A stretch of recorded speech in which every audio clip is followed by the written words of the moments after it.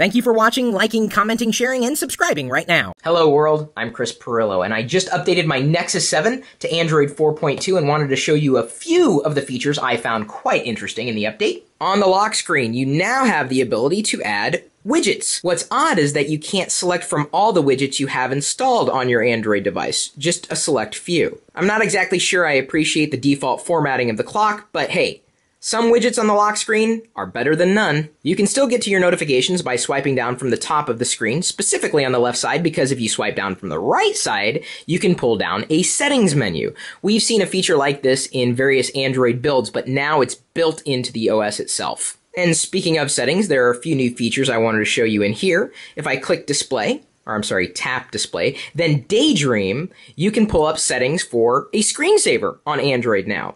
And I have Google Currents installed, and I'm just going to show you a preview of what that will look like. If I press start now.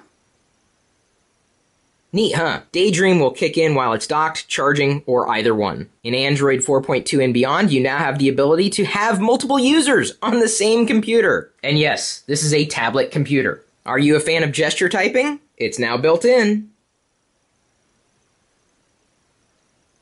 And it works well.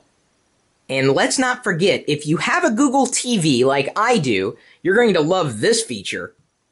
With very little configuration needed, I have paired this tablet with my TV. Watch. It works. Google also unlocked the full resolution of that camera. It's not bad, but it ain't great either. Overall, I think Google did a very good job with the update. In fact, and maybe this is just me and I don't have any empirical evidence to back it up, but this Nexus 7 seems a hell of a lot more responsive than it was before. And that to me is perfect.